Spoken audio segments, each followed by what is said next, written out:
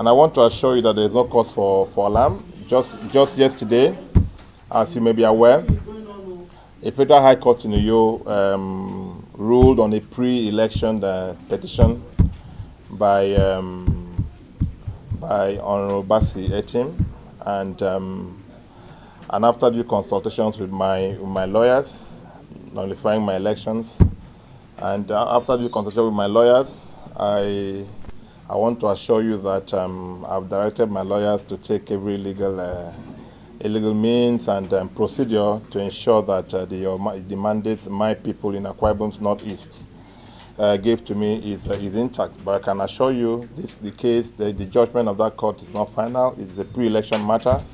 It will have to go through straight to the Supreme Court of Nigeria, and there is no gainsaying that I remain the senator representing my people back home.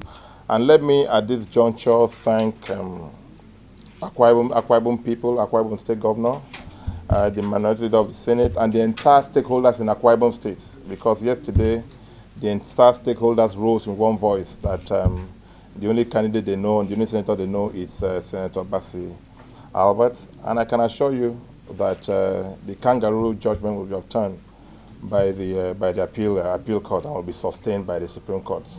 So for now, I want to express my profound gratitude to the leadership of the Senate, led by our indefatigable Senate President, for their support and their solidarity. And I also want to thank the leadership of the National Assembly for this show of support and solidarity. And I want to assure them that I can only be encouraged to redouble my efforts in giving my people in Akwa Ibom State North East in particular, and Nigeria in general, an effective representation. So I want to thank you at this juncture for this singular honor you've given me to express my profound gratitude, and to reassure you once again that I still remain the senator representing the good, wonderful people of Akwa Ibom North East Central District.